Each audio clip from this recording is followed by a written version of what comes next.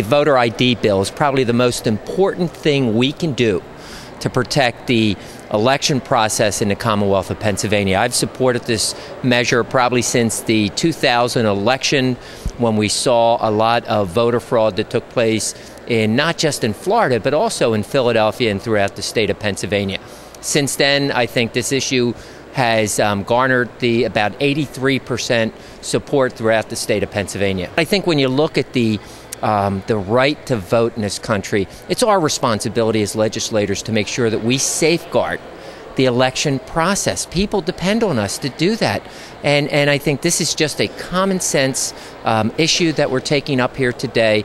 And I find it very hard for anyone to be against that. And I think the fact that our polls show that 83% of Pennsylvanians support this shows that this crosses political parties in a big number.